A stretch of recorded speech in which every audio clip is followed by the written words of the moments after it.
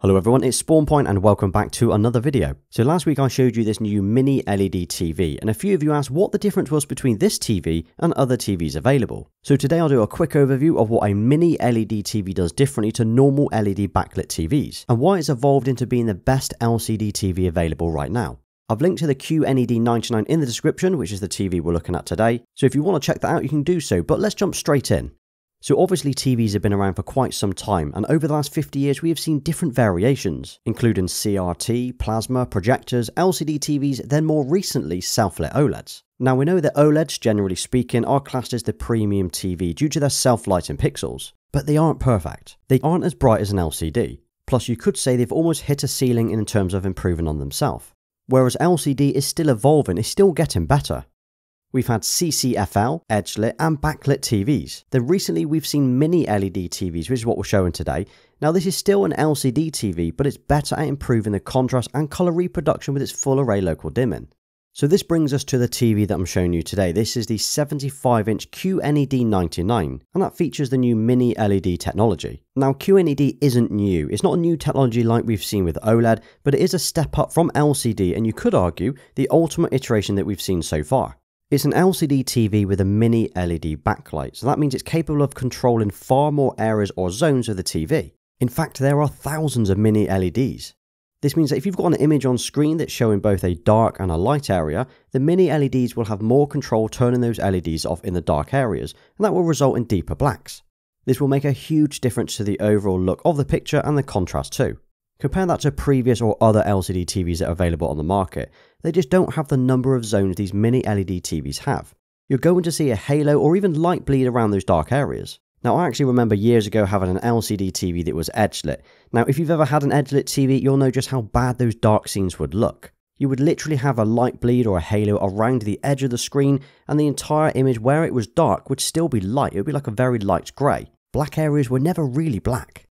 As there are even more LEDs now to control those zones, it also means it increases the brightness of the screen, at least compared to regular LCD TVs. Also with this TV, LG have actually taken two technologies, the quantum dot and the nanocell, to create an impressive colour reproduction. Now that along with the brightness really makes the colour pop and gives a far nicer viewing experience. So if you've seen any of the nanocell TVs, I would comfortably say that this QNED is definitely a step up in terms of the picture quality, the contrast and the brightness.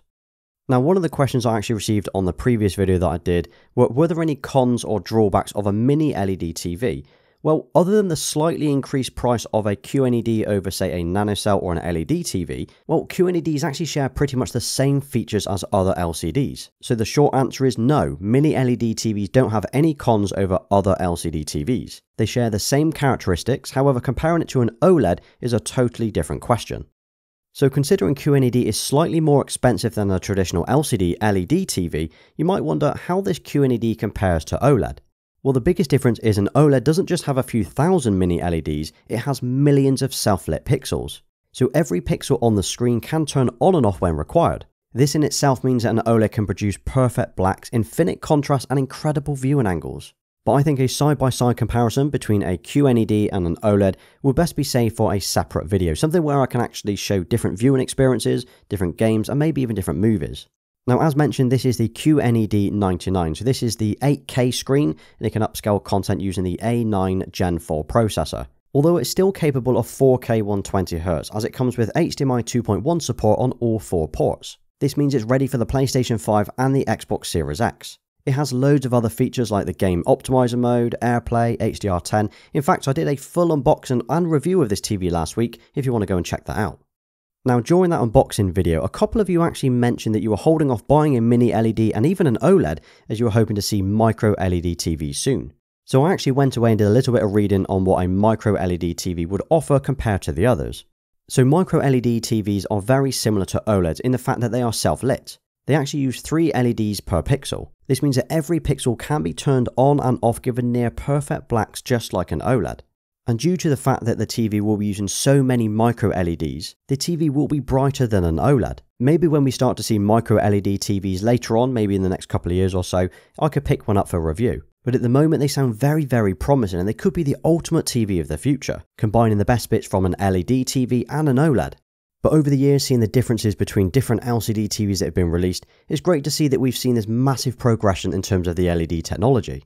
I think QNED Mini-LED TVs really are one of the best backlit TVs that I've ever seen, and it's awesome to have been using it over the last couple of weeks.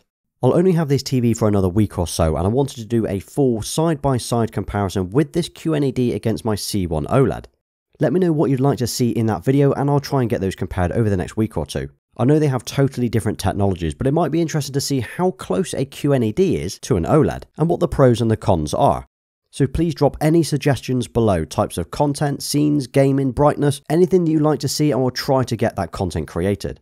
I'm also considering doing a full dedicated video on the QNED 99 just for gaming. So again, any suggestions for games that you'd like to see, please drop those in the comments too. Well, you've made it to the end of this video, so thank you for watching. Let me know what type of TV that you are currently using, and I will give you a thumbs up for staying until the end. Don't forget to hit that like button, subscribe to the channel, and turn notifications on so you don't miss my next upload. You can also follow me over on Instagram and Twitter. Until next time.